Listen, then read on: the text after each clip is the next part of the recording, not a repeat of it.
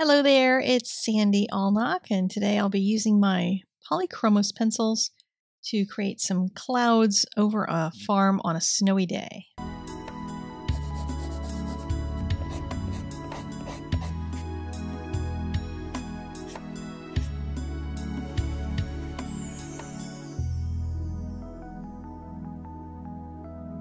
This photo from Paint My Photo, which is one of my favorite places to get pictures, is one that has been in my folder for a long time. Wanted to do this for quite some time. And I also wanted to adapt it because those big trees in the front were a little much for me for using with watercolor and trying to do all of those branches and things. But I thought color pencil would be good. And I also wanted to expand it so there was more sky and there was just a rearrangement of some of the elements in the picture. And I started out by adding the sky in the background throughout the whole thing so I could draw the trees on top of it. And with these clouds, I used a bunch of different techniques to add the color to them. Sometimes it was powdered pigment, sometimes it was direct pencil to paper. I used both cotton ball and a Q-tip for blending. And I did use some Gamsol to do some of the blending in certain areas. What I've kind of figured out as I was doing this, and a lot of these kinds of drawings are experiments. I try things, I see what works and what doesn't work. I found that once I had applied the Gamsol, or if I had really gone overboard in applying the color in any way, that the erasers did not work as well.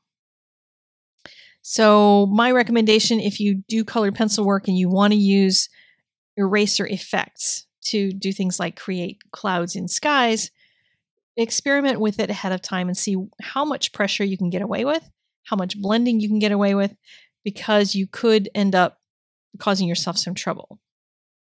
Here the pigment was light at the top edge of this cloud bank here at the bottom, and I was able to get a softer edge on top using a stick eraser and that sort of thing. So, goof around with it and see what's going to work with the kinds of marks that you expect to use and the kinds of colors that you'll be using them in. So if you're only going to use that eraser stuff in the sky, then throw some colors of the sky down on a piece of scrap paper and try it out with different pressures of applying of the color, and then start using your different erasers.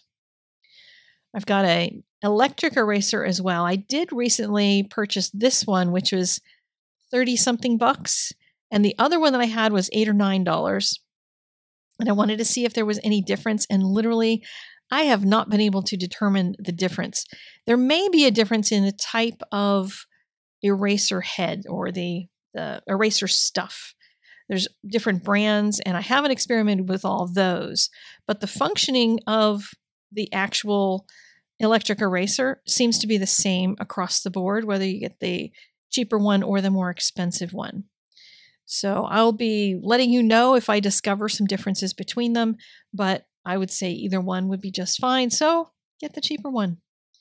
It's kind of fun to play with erasers, and I haven't gotten all the social media stuff done for this week at the time that I'm recording this, but hopefully I have discovered all kinds of fun things that I've posted to use erasers in different ways, because this electric eraser, which I think I started with these last fall, I haven't had a lot of time to play with them. I just kept thinking about all the techniques that could be done with them. That's why I wanted to start playing around with them more. So hopefully I will have had plenty of time to do that with this new way that I'm doing my YouTube, with one big video on Fridays, smaller but more actionable on Monday. So Monday's video was all about making heart-shaped clouds. So if you missed that one, you might want to do that. If you have some paper and some colored pencils and a couple of erasers on hand, you can make your Valentines without getting any other supplies, because making heart-shaped clouds is a pretty cool idea for a card. The colors that I'm using on the ground here, I was experimenting with mixing purples, browns, and greens. Not very much green, but in the photograph there was a good bit of green, so I did include a lot of that. These are trees that I altered the size of a bit. I altered their scale so they'd be a little further away, adding in lighter colors that I wanted to appear behind, like in the back side of the tree, and then going over it with the darker colors in the foreground. And then sometimes even just blending some areas, and you'll see a little more of that here, blending some areas that become the background, because a tree is dimensional. A tree has branches in the foreground and it has branches that are further away. And what I tried to do with some of this was to create more fuzzy branches that are in the background and then put the more foreground types of branches in the foreground. So you can see the picture there that I just kept in front of me up on the iPad. By the way, I set up something on PayPal where I send money every month to pay my photo, since I use them all the time. If there's ever a site that you use that has something you use all the time, like they have something you reference all the time, I would highly recommend just making sure that you're one of those people that helps to keep the site up, because you wouldn't want any of those sites that you love and that you use a lot of reference from, you wouldn't want those to go belly up because they couldn't afford their internet fees and all that kind of thing, upkeep for their website. So I make sure I do that. So here I've added in a bunch of the branches, and these are the lighter ones that are going to be in the background, and going to kind of knock those back a little bit and add in darker branches in front of them. So the tree just builds up slowly over time, adding in more color and deeper. In the photo, I was looking for the colors of the branches that are on the far side and trying to use some of those first, because once I got at least the bases of those branches in, I used a cotton ball to soften some of that, and then I could put branches in the foreground on top of it with a darker pencil that would start to pull those to the front, and the tree gains a lot more dimension that way just by having some fuzzy strokes in the back and some more defined ones up in the front. And then came the snow, which was the part that I was excited to do. I've had just a desire for more snow, and I'm filming this ahead, so I don't know if we got more snow, but a few weeks back we had massive amounts of snow where I live, and it was so great. It was so quiet outside. I love the dampening of the sound in the area when you're out in the snow. There's just a knowledge all of a sudden that there was a lot of ambient noise that has disappeared when there's snow. Just everything gets quieter. Well, until the guys with the four-wheel drives start running around the neighborhood and trying to pop a wheelie in front of my house. Yeah, that happened quite a bit. But just creating all these purples and blues in the shadows, these long shadows that are just coming from the low sun in the distance. It was just really fun, letting them blend using the cotton ball. And the only area that I really used Gamsol on this was in some of that really heavy blue in the sky, because I wanted some of that to stay bright.